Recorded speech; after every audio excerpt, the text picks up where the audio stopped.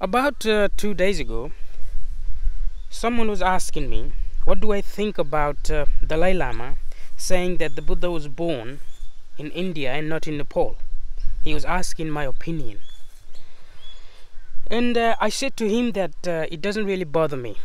It doesn't bother me for so many different reasons. First of all, if Dalai Lama really said so, that the Buddha was born in India and not in Nepal, he lied. And the very basic characteristics of spirituality is not to lie. Not only outward lie, but the inward lie. Right? That is the very religious spirit essence, not to lie. And Dalai Lama lied because there is it is a historical fact that the Buddha was born in Nepal. There is no doubt. In Lumbini, Buddha was born there. Everybody agrees with it. And apparently Dalai Lama said that he wasn't born in Nepal, he was born in India. Now, if he really said so, I think there is some kind of emotional content in it, because you see, India gave him a home when the Chinese chased him out of the Tibet. Indian gave them home in a shelter. They looked after them, and he feels some kind of an obligation towards India, right? And that's why that shouldn't be the reason for him to lie. That's the first thing. And him saying that Buddha was born in India doesn't erase the fact that Buddha was born in Nepal. Secondly, a person like Buddha, wherever he was born, it doesn't really matter. He is for the whole of humanity. He's not sectarian. He's not a product of the brain. No one can measure Buddha. His wisdom is immeasurable. It is for whole of humanity, not only humanity, but for the whole of this planet, the trees, the birds. You see, the moment we measure, the moment we compare, we kill. We may not kill physically, but we kill gesturally, verbally. We unknowingly kill. What do we mean when we say we love this thing and we love this thing, we don't like that thing, we hate that thing? What does that mean? That means we're killing it.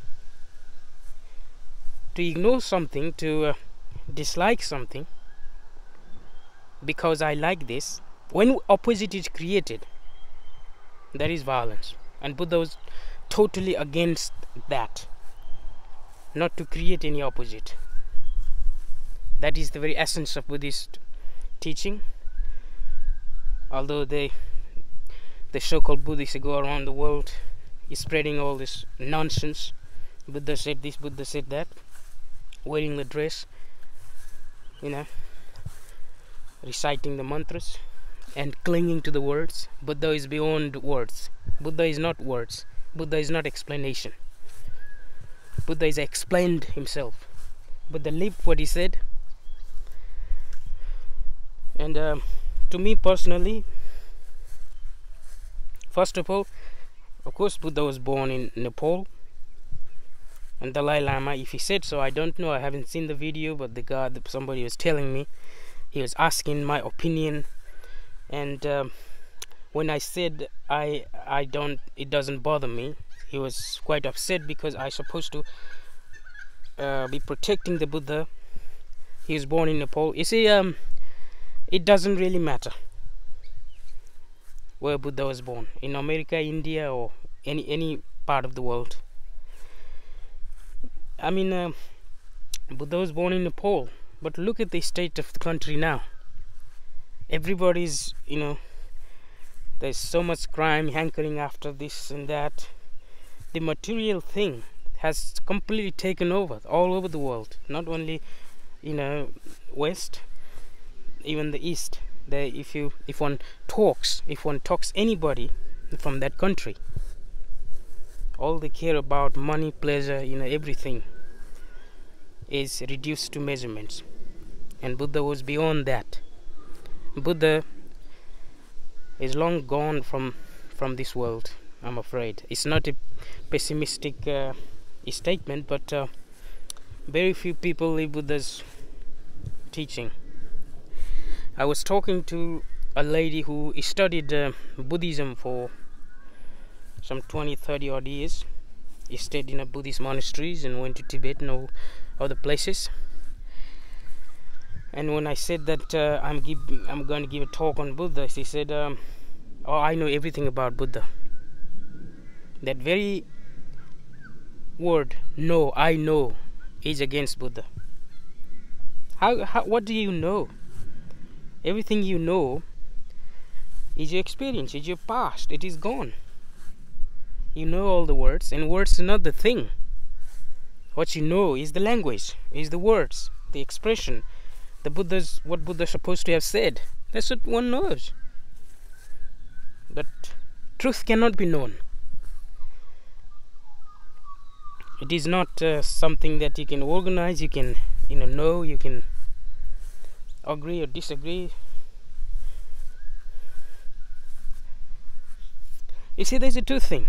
First of all, if one says that truth is a live thing, if it is alive, then one has to agree. One has to accept that a live thing is in movement, constantly moving. It's not a fixed state.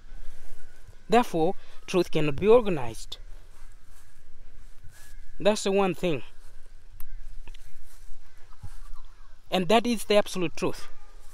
I mean, truth is a live thing. To me, it is alive, it is moving, it's not a fixed state. But, therefore, it cannot have any organizations behind truth. The second thing is, if one says that truth is a fixed state, therefore, one can organize it, one can use method, one can walk to that truth, which is fixed state. And that is a dead thing. Only a dead thing is fixed. Of course, a live thing must be moving. Everything is moving. A tree that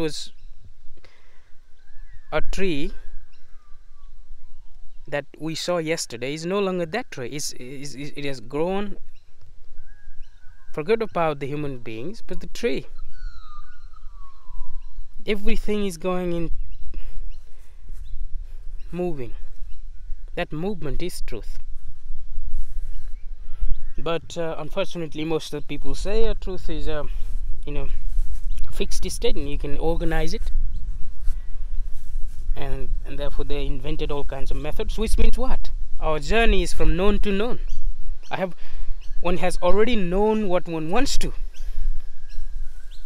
find out, where one wants to get to. What's the point of all that? And what happens when we when we make a path to? First of all, we kill the truth by fixing it. It's a fixed state, and then and make so much effort to get there. And by the time one gets there, one becomes so dull and stupid and this and that. Oh, anyways, to come back to the point, that to me it doesn't matter whether Buddha was born in Nepal, India, America, or any European countries, Africa, in Sahara Desert, or the middle of the Mediterranean Sea. I don't care where he was born. What I care is his spirit, his teachings, his compassion for human beings, compassion for the animals, for the trees, for the whole of planet. That's what it matters. And Buddha is for whole of humanity. It's nobody's property. And it is bad of Dalai Lama. He could have simply said, it doesn't matter where Buddha was born, Nepal, India, he is a human being. He's not some tribal leader. He's not someone different than us. He was one of us. But well, there you go. That's my thought. I apologize if I hurt anybody's feelings by saying this, but Buddha is for whole of humanity. He's nobody's property.